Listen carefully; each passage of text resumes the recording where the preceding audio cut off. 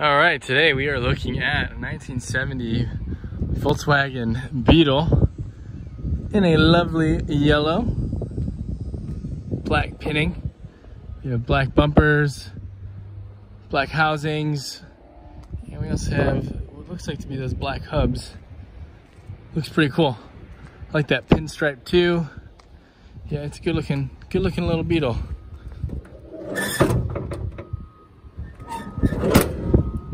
Definitely a fun little car to be cruising around in. Let's take a peek at the interior.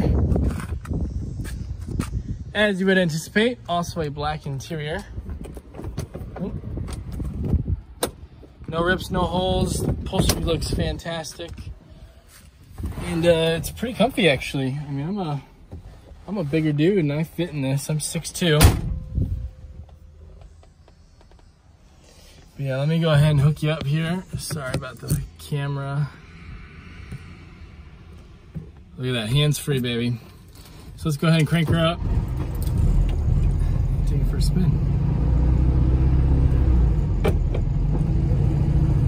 She drives really nice. Ooh, you guys are bouncing all over the place. Let me get you out of there. She definitely drives nice. As you would expect a little bug to do.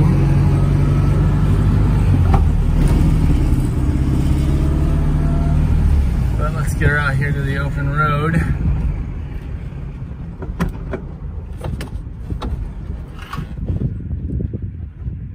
Oh, looks like I slipped off of the...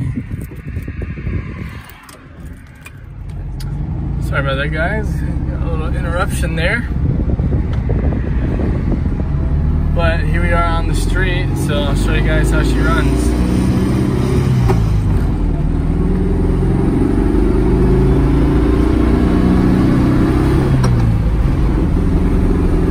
Nice and strong, steering's not all over the place. It's a good running vehicle. Really fun to drive actually.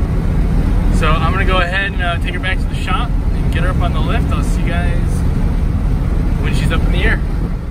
All right, we have her up in the air. There's our front end.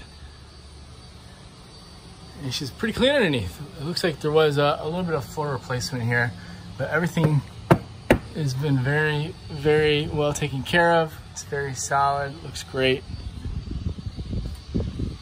as you guys can see. So this is a really nice little bug. Definitely, it's fun to drive, fun to look at.